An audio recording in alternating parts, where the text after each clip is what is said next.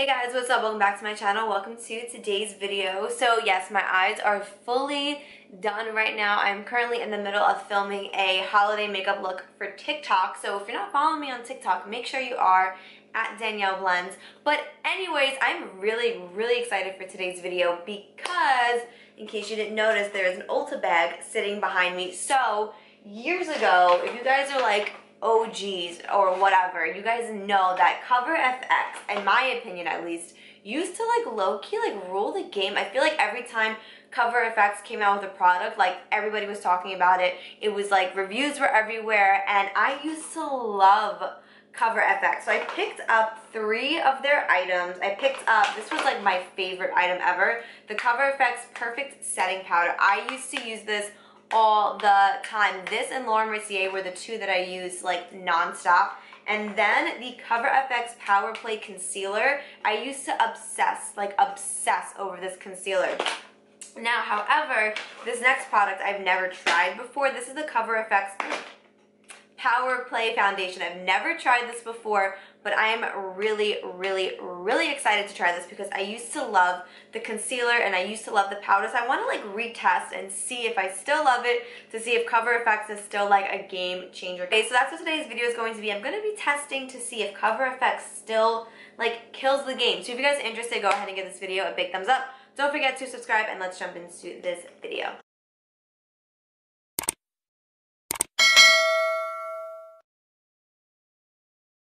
So I pinned my hair back, and yes, I am wearing lashes right now. Literally, I love how lashes look, but the reason I don't wear them like ever is because putting them on is such a process. Like, it probably took me 15 minutes. By the way, I'm just priming my face. It took about 15 minutes to put lashes on, and like I said, I love how they look, but the process is just a freaking nightmare. So, oh, it's so annoying. And I actually never feel like the band is fully on. I just kind of feel like they're like sitting there. So if they're sitting there, like, let me know if you guys can tell if they're sitting there. I don't know if you can even tell. I can't even tell. So who knows? Who can even tell?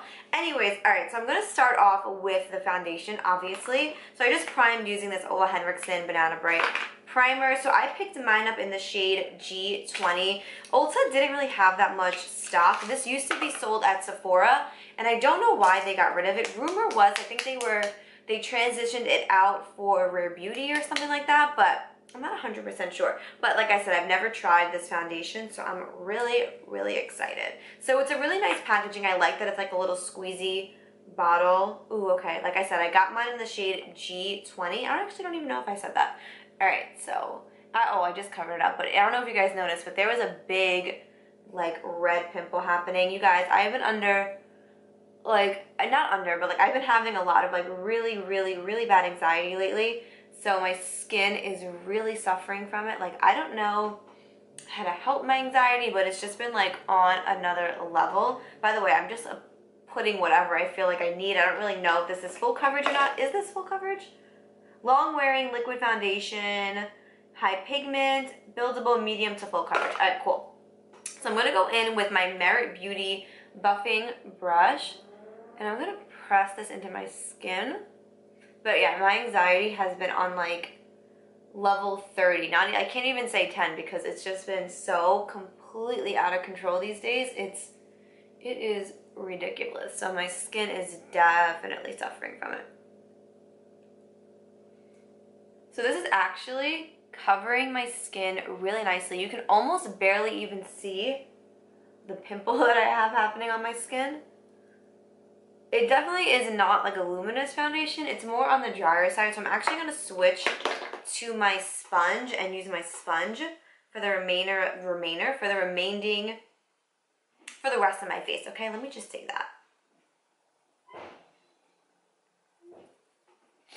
Yeah, okay, so this foundation is definitely more on the drier side. It's not like a luminous foundation because it's a little hard to blend right now. So even with the sponge. So this is definitely more on the matte side, like for sure. And it is more medium. So it did like conceal the blemish right here, but it didn't do like a great job at really covering everything. And it is, like I said, a drier formula. So I'm not sure how I feel about this. I do have dry skin, so me and like more matte to drier formulas don't really like get along all that good. So anyways, I'm going to move on to concealer. This concealer used to be one of my favorites. Let me show you guys the applicator. I used to love it.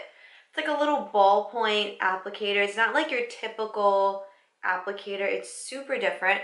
I'm actually going to pop some right over that blemish. All right, so I'm going to conceal underneath my eyes, and I'm going to use this to cover up more on my nose too, and then my chin. So curious to see like if I still love this concealer. I don't remember why I stopped using it.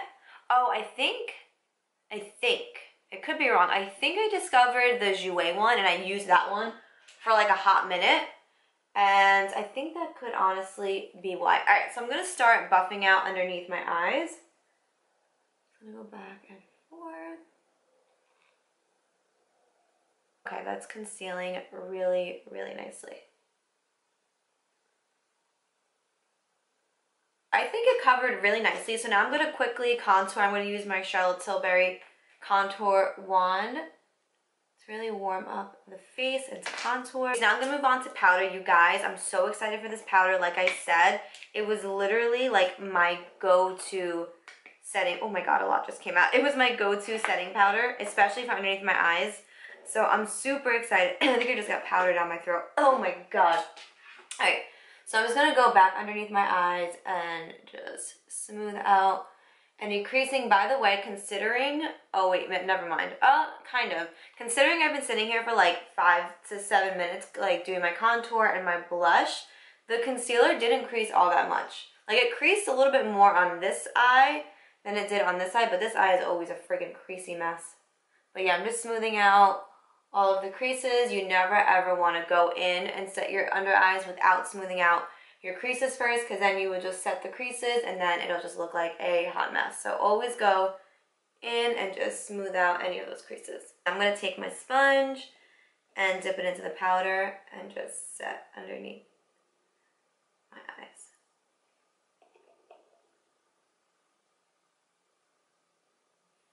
While that's baking, I'm quickly going to go ahead and do my brows. I'm just going to comb through them. Now I'm going to go ahead and wipe away the powder. I'm so excited to see how it looks. I'm not even going to look up close to it. I'm just going to keep wiping away the powder.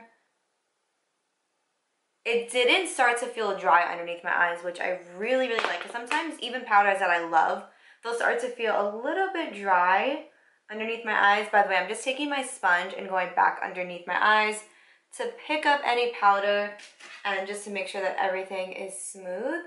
Oh my god, do you guys see how smooth my under eyes look? Ooh.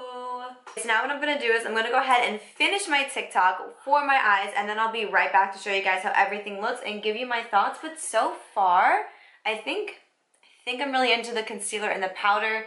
The foundation, I'm not sure yet, but hang tight and I'll be right back. Hey guys, so I went ahead and finished up the rest of my makeup, and honestly, I'm having a love affair with my makeup right now, but I have some thoughts for you guys. Alright, so first let's start with the foundation.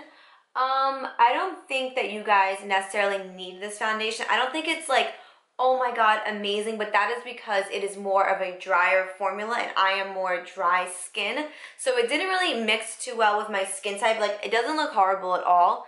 Like, if you really, really look close, I think it looks pretty good, and it's more of like a medium coverage, and it definitely makes your skin look more natural. So I think if you are more on like the oily side, I think you may really, really like this foundation because, like I said, it did dry. Oh my god, I have like these hairs in the front of my head that never know like what to do with themselves. Like, I'm so tempted to just like cut them off, but like I know that I'll regret that. But anyways, yeah, I definitely think if you have oilier skin, this will definitely work for you. Like I said, it did dry down pretty quickly while I was blending it out. So even with my beauty blender, it was a little hard to kind of like get it to blend into my skin, but we did make it work.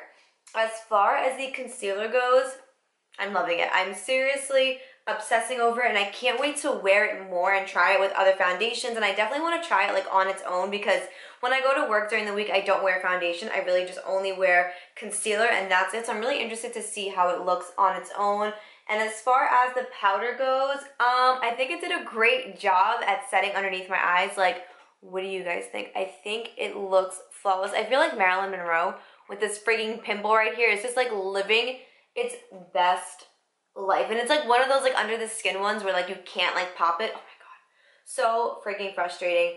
But yeah, so I definitely really like the concealer and the powder. Like I said, I used to love them back in the day, so trying them again and like remembering like why I love them always makes me like feel good. I love revisiting old products and like being like, all right, like I really still love this. Like it always just makes me feel really good. I don't know why, it's just like a fun feeling. But yeah, so that is all I have for you guys in this video. Let me know if you guys still use Cover FX. Do you even care about Cover FX? Because like I said in the beginning, I feel like Cover FX like used to kill the game and now it's just kind of like tossed to the side, when it's a shame because this concealer is so good and so is the powder. But yeah, so that is all I have for you guys in today's video. Please do not forget to go ahead and give this video a big thumbs up and to subscribe, and I will hopefully catch you guys in my next video. Bye!